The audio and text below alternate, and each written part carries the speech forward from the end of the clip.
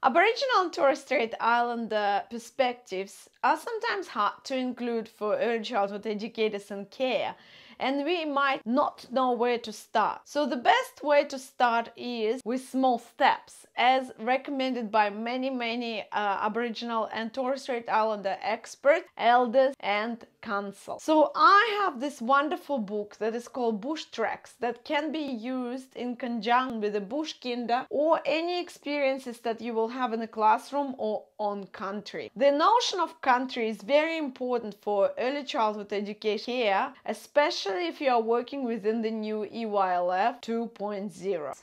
Was written by Ross Moriarty and illustrated by Bala Rinji. So what is good about this book? That it is exploration of country, and country is one of the most important concepts of Aboriginal and Torres Strait Islander perspective. Another important thing about this book and this story is that you can use this book as a starting point for another wonderful practice that is called oral storytelling. Another important thing about this book that it does introduce symbolic language, symbols that are significant part of the culture. Follow the bush tracks over the rocks and stones to the coastal hunting grounds. Watch your steps. It's steep. What do you notice here? Can you see some animal? Can you see some tracks? Cut down a spear tree, strip off the bark and smooth the wood. Make bush string to tie on 3 prongs.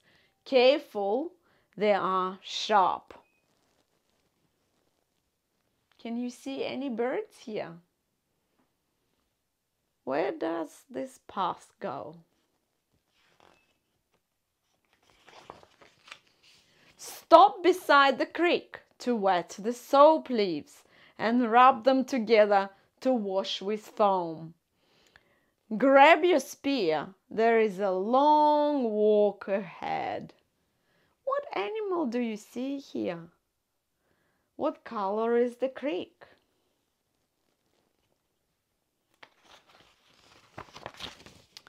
Wade through the billabong and pull up the lily roots to cook on the fire.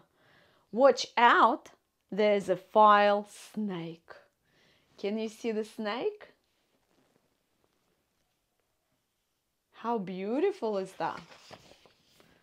Carry a fire stick to light the grass at the edge of country, so that smoke messages people who belong to that land. Watch the horizon. Are they signaling back?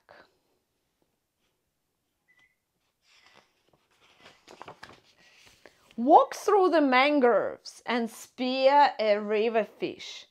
Look behind the furthest bank. Is that a crocodile tail? Can you see the crocodile tail here? Where is it? What else do you see? Dig under the burlashes to find cool, sweet water in the wind-swept dunes by the salty sea. Stop and drink. It's hot today. Can you see another animal? And the reeds?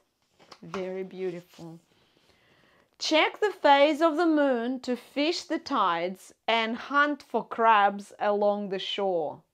Catch that crab. It's full moon tonight. What other creatures do you see here? Do you notice the starfish? Do you see some shells?